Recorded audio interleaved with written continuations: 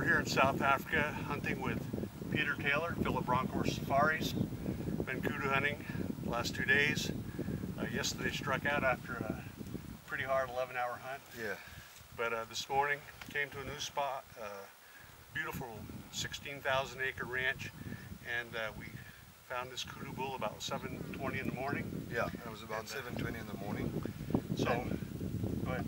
And I think he was about 200 yards away on the mountain where we're sitting on now, and it was facing directly towards us. And so you took the shot with this Bergara rifle, 300 Winchester Magnum, and it was an excellent shot.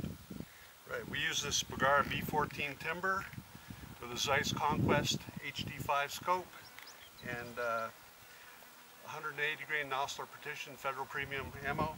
And we had enough time. This kudu kind of posed for us up here, looking down at us, which you don't usually get with kudu, do you? No, you don't. They give you 2 to 3 seconds. Luckily, this one gave us a bit more than that, so we can get the perfect shot at him, and that's what you did, sir. Gave me a chance to crank it up all the way to 15 power. It's a 3 to 15 with a 50mm objective, which is a good scope for my aging eyes.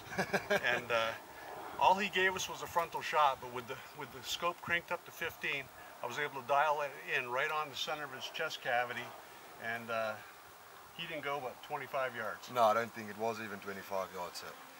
And sir, from my side, it was a privilege to hunt with you this kudu. Well, likewise. And we would like to see you again here at Phillip Bronkhorst Safari, sir. Thank you very much. It was a great hunt, great hunt. Thank you, sir. Thank you.